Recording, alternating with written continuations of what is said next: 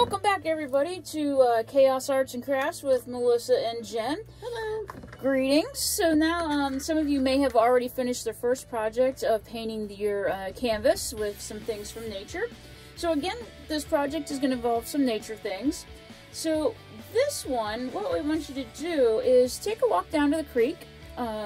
If you don't feel comfortable going on your own, feel free to take a friend with you. And bring back a rock that'll fit in the palm of your hand. Okay? You don't want it extremely big, but you don't want a little tiny one either for this project. Okay? So bring it back up here to the pavilion. And once you do that, I want you to find a colored cafeteria tray and put your rock on there. This tray is going to help you keep track of where things are. It's going to provide you with some contrasting colors so that things just aren't all over the tables, all over the place, and we have friends who are struggling to find things. Okay? So the first step in our rock painting thing is we're going to put a base layer of white paint all over the rock. So we are going to go ahead and get started, right, Melissa? Let's start painting our rock whites. Paint the rock. Go for it. Dip it in there. And try to keep all your brushes and your messy things on your own tray. No need to make a friend's space yucky and wet. Nobody likes to stick their hand in wet paint. Or their shirts, or anything else. So let's just keep our mess to ourselves and keep it on our tray, as mine is demonstrating how drippy it can be. Yes. Drip, drip. And it doesn't matter what size brush you use, really, guys, on this one. We'll have multiple brushes yep. around. You have all kinds of brushes around. Feel free. Make sure that you don't get gobs of paint, because then that'll take forever to get your base layer dry. And then you could be waiting 2 days to finish your project. And you don't have that much time, so keep the layers kind of thin. Let's give it a good once.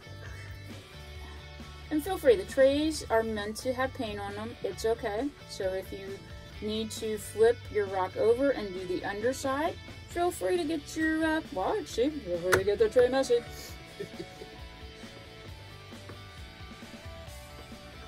Because, you know, rocks have lots of fluffy little edges. Yeah, a lot of nooks and crannies. And some of you may have picked your rock not based on what it looks like, but what it feels like. So for those of you who did that, I should have told you this before, but if you haven't painted it yet, feel what your rock is like before you put the paint on it.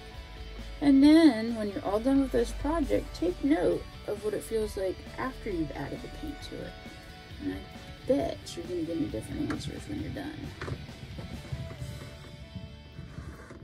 Alright, so I've got the top, bottom, and sides. And, you know, for this project and this base coat, if you missed a spot here or there, no big deal. But you do want to have a pretty good covering of your rock.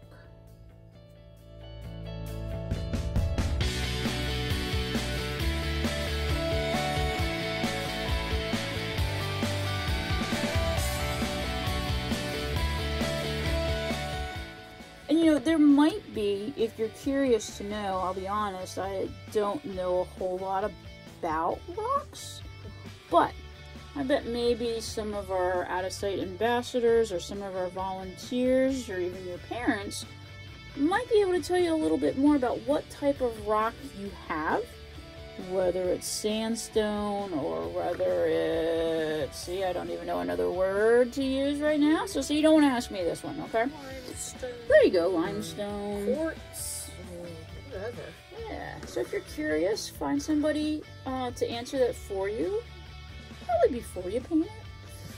Here again, should have told you that before, huh? You can't really see it afterwards. No, you can't. So, I'm thinking mine's pretty coated, Melissa. How are you doing? I'm good. Alright, so we're going to definitely let this sit. If you are doing this at Chaos and at the pavilion, what I would suggest you do is find a place around the pavilion edge where the sun's coming in pretty hot and heavy. And that'll dry things up a lot quicker for you. Alright, so for now, Melissa and I are going to go clean out our brushes. And we will be back. Alright, welcome back, everyone. So our rocks are pretty much dry for all intents and purposes for our demonstration here.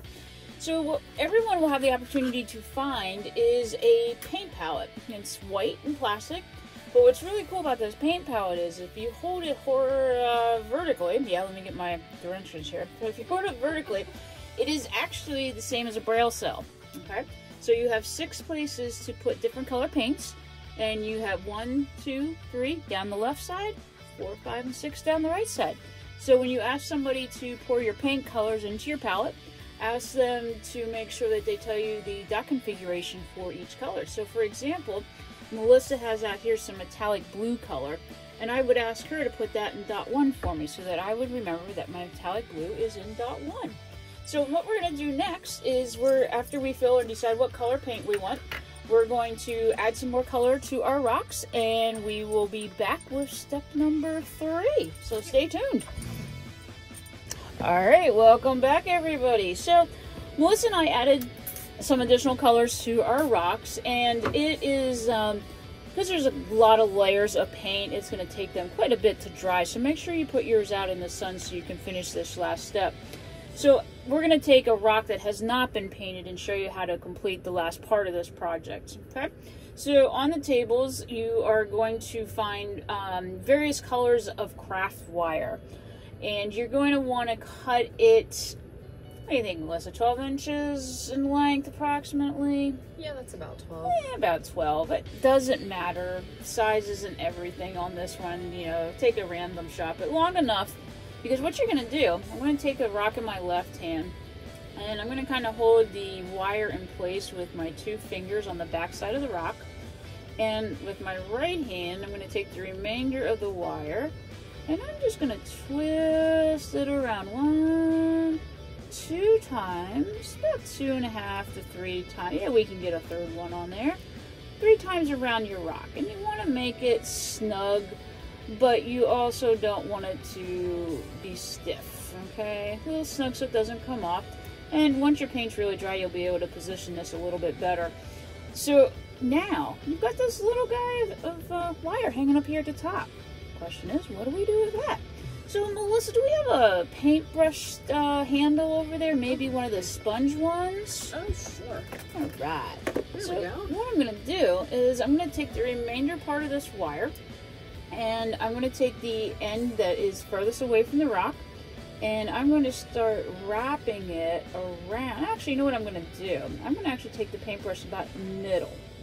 And I'm going to start wrapping that extra wire around the handle of the paintbrush, and then I'm just going to spiral it down a little bit. And then I'm going to pull out the paintbrush, and what I'm left with is a little spiral at the top. Now the really cool thing about this is, so we've got our rock, we painted it, we have the wire wrapped around it, and now because we have this little curly Q, we can actually side a picture right down inside the middle of that curly Q. So when you take your rocks home, print out your favorite photo from camp. You could have somebody maybe write a description about it on the back side of it in large print for you, or you can even have a little Braille label to put on that photo as well, and then just stick it in there, and you've got a memory from the Chaos Weekend of 2021. So this wraps up Arts and Crafts with Jen and Melissa for Chaos 2021. Have fun, guys.